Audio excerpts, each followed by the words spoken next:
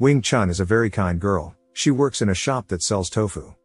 She is able to make any guest laugh and sparkles with honesty.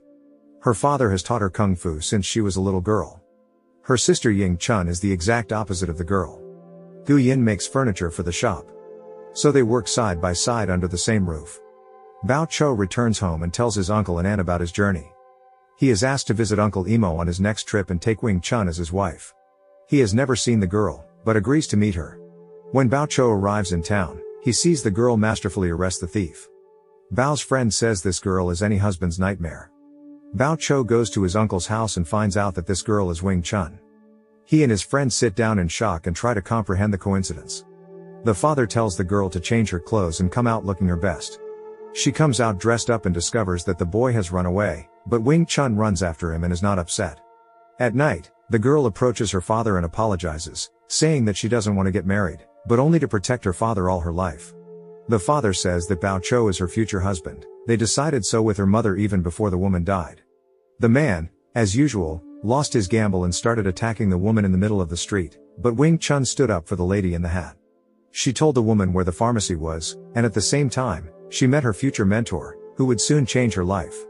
Bao Cho goes to her uncle and aunt and tells them all about the girl, trying to get rid of the impending engagement. The guardians respond by picking a fight with their son and convincing him to go there again, but with them. Ying Chun begins to teach Wing Chun how to be a girl and even shares her clothes. The next day people come in shock at the sight of Wing Chun. She became very feminine and charming. One young man from a rich family is not seriously interested in the girl and makes all sorts of advances to her. She gets tired of it and makes a bet with him. If she loses, she will become his wife along with her sister. The girl almost loses, but the woman in the hat suddenly appears in the crowd and helps the girl by spilling a basket of nuts on which the rich young man slips and loses the duel. Wing Chun's father says their next fight will be in 3 months and they leave. At night, a woman in a hat knocks on their door. Father thanks the abbess for helping them fight. She recognizes the girl as a kung fu technician from Shaolin and hurries to tell them that the temple where it all originated was burned down. Only 5 survived. She is one of them. She has to disguise herself in order to survive. At the apothecary, however, she went to a man who took her to a secret door that leads to the caves. They hide a secret passage into the mountains where the old temple is located. Wing's father was about to go to avenge his enemies, but the woman quickly stopped him. Not now. She was attracted to Wing Chun, so she seriously decided to train the girl. The woman teaches her new techniques at any time of the day. They practice in an old temple, away from the hustle and bustle of the world. The teacher gives her wise instructions, while the girl grows stronger with each training, both in mind and body. She can't wait to show everyone her new techniques. She trains with her father, who appeared to succumb to her, but she still catches him off guard and hits him in the stomach. After her evening workout, she cooks a meal for her teacher. The woman is proud of her student. She thinks she is feminine and thrifty, but she doesn't think so because her father constantly scolds her for her boyish behavior. Suddenly Wing Chun decides to ask the teacher about her parents, but the teacher is lost by this question and tells the girl a story about her daughter. She died just after being born, but if she had lived, she would have been the same age as Wing Chun. The girl supports her teacher. She is already her parent now that she has taken up training. The teacher convinces her that she needs a man, but not Bao Cho. A rich guy returns to town to fight Wing Chun again. He is confident of his victory, but the girl is in no way afraid of him. If he loses, he will have to work 3 months in a cafe. Wing Chun takes the paint and draws a red circle around the two of them. They will have 3 attempts to attack. The one outside the circle loses. The guy cheats, but the teacher tells him all the secrets of fighting him, and the girl wins. But he has no intention of giving up and attacks the girl again. He ended up losing his teeth, but that doesn't stop him, so she kicks him inside the circle. Wing Chun defeats him once more. In the evening, they all gather around the table with the teacher as a family. The father thanks the teacher for training with his daughter, and she in turn asks him to keep quiet about her presence, as the 5 monks in Shaolin are still being searched for. A man is ordered to catch the 5 Shaolin men, or else he will be in trouble. He takes up the cause. The monks hide from the assassins, but they are more cunning and hunt the men down. One is left alive to be tracked. It turns out that one of the monks is hiding in Liangshan. Could it be that someone has betrayed Wing Chun's teacher?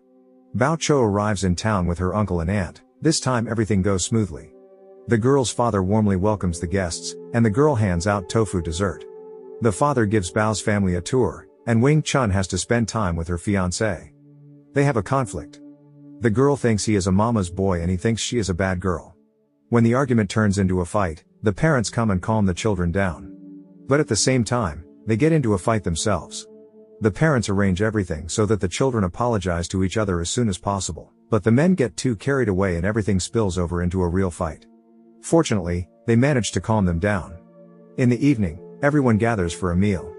The adults leave and the young men stay behind to chat, but the toga gets so drunk on wine that they start fooling around. The girl makes all sorts of jokes about the groom, until things turn into a fight again. They start a fight, but both are so drunk they can barely move around on the spot. The fat guy spits on the other guy, and Bao Cho and Wing Chun start tearing down everything in the house. They are both too stubborn to stop and fall asleep. Bao Cho takes the girl's hand, trying to get to know the girl better, because Fatty said that if a girl has a soft palm, then she's a girl of the first order. Wing Chun half asleep asks why he took her hand and Bao reads her a romantic poem. She smiles and drifts off to sleep. Fatty wakes up in the middle of everything and sees Ying Chun sleeping next to her friend and Wing Chun sleeping with Bao. A smile appears on his face, he is glad there is so much love around and falls asleep himself. Wing Chun goes to the sleeping room and Bao sleeps near the entrance. When they come to, the girl starts screaming because she's naked and the guy can't understand how he ended up on her bedroom doorstep. Ying Chun reassures her sister by saying that she undressed her and the guy only carried her to bed. Wing Chun smiles and finally realizes, Bao Cho is not a mama's boy, he's just well-mannered. Bao stays with Wing and her father while his uncle and aunt go home. The teacher notices that the girl is hovering in the clouds at practice and explains the poem Bao read to her. The girl comes to be embarrassed and delighted at the same time. The teacher says it will rain, but how does she know that? The woman talks about how she lived in nature, and at the same time she remembers her love Cam Yin. He was from a poor family, and also in a warring clan. They were expelled and the girl became pregnant. Cam Yin was taken with her and she was left alone. The girl cut her hair and went to a monastery to escape her past. She has lost all attachment to the material world. The girl can forget everything except Kung Fu. The teacher tells her that Bao's decency can only be learned with time, and the girl agrees. A rich young man tells the men about Father Wing's shop, and they decide to go there. Meanwhile, the teacher has given the girl medicinal herbs that cause diarrhea if drunk in large quantities. Wing Chun gives them to the cafe and Bao is asked to add them to every meal. Gu Yin is unaware of the side effect and asks to add more.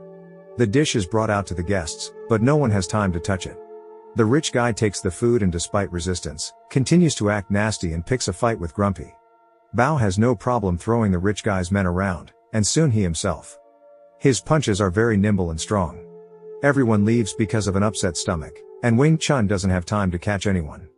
She changes into her uniform and goes to the rich guy's house of entertainment. A disguised Wing Chun picks a fight with the scoundrel, and soon he starts asking for help, until a second man comes out to her and starts a fight with her. She manages to fight back, but he is stronger, and the girl almost falls down from the second floor. She is surrounded by guards and would probably be dead if it weren't for Bao coming to her aid.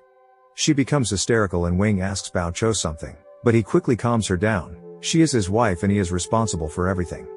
The girl gives him her hand and reminds him out loud of a love poem.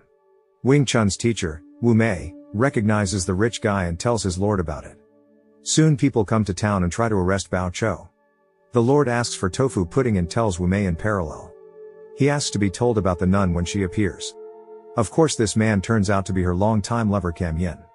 Wing's Chun father gathers everyone around the evening table and tells them that Cam Yin is very powerful and if he doesn't find the girl, it won't be limited to her, they could start trouble. They make a plan to unleash Wing Chun's teacher. The girl asks her father to trust her, and Bao Cho only confirms her words and promises to watch over the girl. Two friends of the family go as bait to get Wing and Bao through. They are caught and killed on the spot while the pair escape safely. Gu Yin never got Wing's love. Wing Chun finds out that Wu Mei has left. Cam Yin tracks her down and convinces her to work for the emperor. After a moment, he has an epiphany and promises the woman he will give up everything for her, but provokes Wu Mei into a fight. The girl skillfully fights the scoundrel, but he is stronger and blood gushes out of her mouth. Despite this, she continues to stand her ground until Wing Chun shows up and distracts him. Bao Cho takes teacher Wing down one path and leaves on her own by another path. He and Cam Yin come face to face and start a fight. He is, as always, very strong and the girl barely repels his blows. They come to a place dotted with poles and start a fight that causes the poles to start falling and sand to fall from the ceiling right on their heads. Wing Chun remembers everything Wu Mei taught her and skillfully beats the man until they both fall into the sand cave, where their fight continues, but with more force. Wu Mei asks Bao Cho to follow her lover, as Cam Ying knows no compassion. He goes to the girl and Cam Yin stabs him with a spear.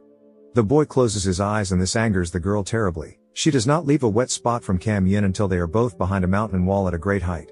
The girl tries in every way to send him down, but he resists. He almost throws the girl off the mountain, but she turns around and kicks him, then finishes him off with her hand so that Cam Yin's mouth bleeds, but he wakes up at the last second and throws the girl off the mountain. She almost falls over until Bao Cho holds out his hand to her. He pretended to be dead on purpose so that the girl would get angry and win the fight. Together with Wu Mei, they walk out of the cemetery and say goodbye. The girl asks about the name of the punch the woman taught her. Since they are almost related, she calls it Wing Chun. Years later, the aging Wing Chun and Bao Cho go to lunch at a cafe, but young children steal food and are scolded by the workers, but Wing's grandmother intercedes and pays for the food the children stole. A child asks about her admission. She answers that it is Wing Chun's fist.